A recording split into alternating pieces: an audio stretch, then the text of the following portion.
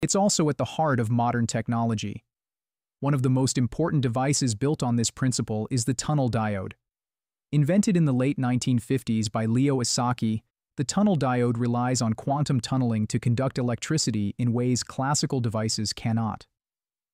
Unlike normal diodes, tunnel diodes allow electrons to tunnel directly through an energy barrier. This gives them unusual electrical properties, including extremely fast switching speeds. That's why tunnel diodes were used in some of the earliest high-speed electronics, and why they're still relevant in microwave and quantum technologies today. Another tunneling-based invention is the scanning tunneling microscope. This groundbreaking tool uses the tunneling effect between a sharp metal tip and a surface to map materials atom by atom. Without tunneling, we wouldn't have this window into the quantum world, or the nanotechnology revolution it inspired. Even in modern computing, as we shrink transistors down to the scale of just a few nanometers, tunneling becomes impossible to ignore. At these scales, electrons don't care about barriers the way we'd like them to. They sneak through, causing leakage currents that challenge engineers to design chips that are both smaller and efficient. In short, tunneling is both a powerful tool and an engineering headache.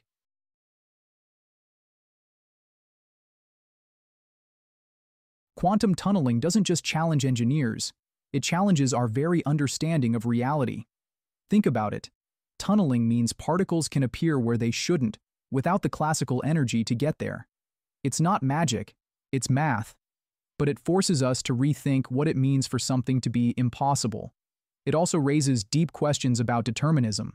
In the quantum world, outcomes aren't guaranteed, they're probabilities. Tunneling reminds us that reality at its most fundamental level is not rigid but fluid, smeared with possibility.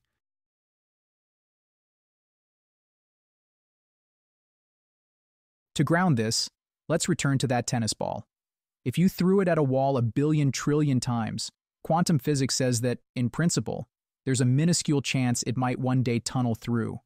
Of course, for macroscopic objects, the probabilities are so absurdly small that you'd be waiting longer than the lifetime of the universe. But at the tiny scale of electrons and protons, the odds are big enough to matter.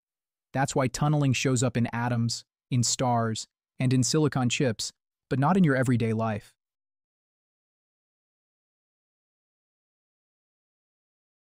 So where does tunneling take us next? Researchers are already exploring tunneling for quantum computing, where controlling quantum effects is key. There's also interest in tunneling transistors, which could revolutionize energy-efficient electronics. And who knows,